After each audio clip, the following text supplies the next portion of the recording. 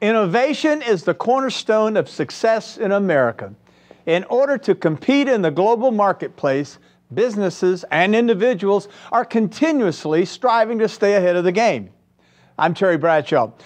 From emerging technologies and financial strategies to the latest healthcare developments, you would be surprised by the many factors coming into play.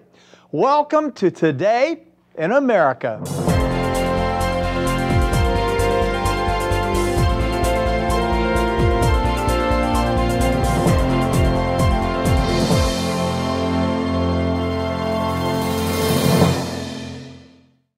American industry is striving every day to become bigger, faster, and better. It's gone beyond the doorstep of the local production plant, crossing continents and oceans to span the breadth of new technologies, processes, and innovations. Join me as we explore the inner workings of an American industry.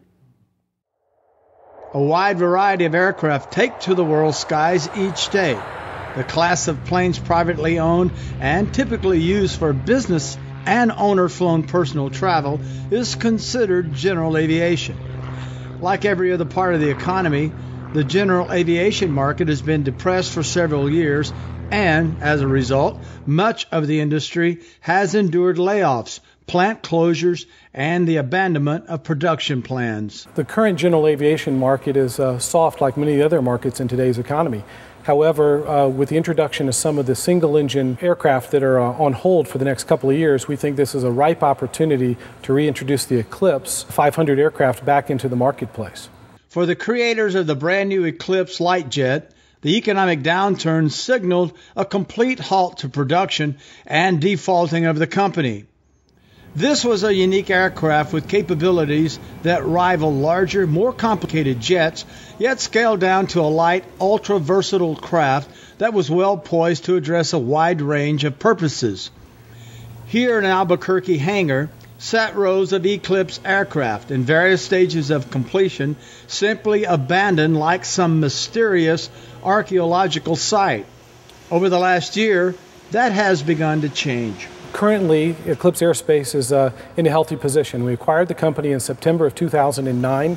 We've spent a lot of time over the last year reestablishing service and support for our existing 260 aircraft owners, and we're now excited to reintroduce our new products into the marketplace for 2010 and beyond. A very light jet is a class of aircraft that weighs in at 6,000 pounds or less.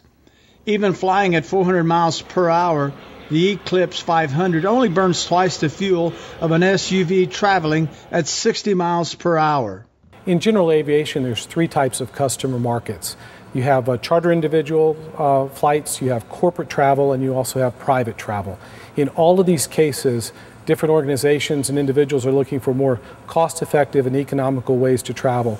The Eclipse aircraft traveling over 1,000 nautical miles with 3 passengers or less really fits that bill. The Eclipse 500 jet is capable of flying at 41,000 feet, has a top speed of 370 knots or about 425 miles per hour, and a range of 1,200 nautical miles. Its fuel consumption is better than 30% below anything else in its class, and the operating costs for the plane are 30 to 40% lower than comparable aircraft.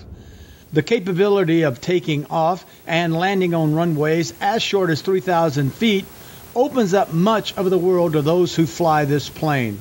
The Eclipse 500 is a unique plane in that it offers all the traditional benefits of jet travel: convenience, safety, time efficiency, but it's much more economical. It is by far the least expensive jet in the world today to travel in. The 260 Eclipse 500 jets that have been in operation up till now have logged over 50,000 flight hours without a personal injury accident.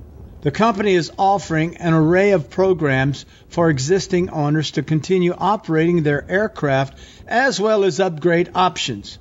Plans are in development for restarting production of the Eclipse 500 jet aircraft. The Eclipse 500 future is very bright. Over 70% of all travel in private aviation today involves trips of less than 750 nautical miles, carrying a passenger load of 4 or less, making the Eclipse 500 twin-engine jet the most economical method of travel in jet aviation today.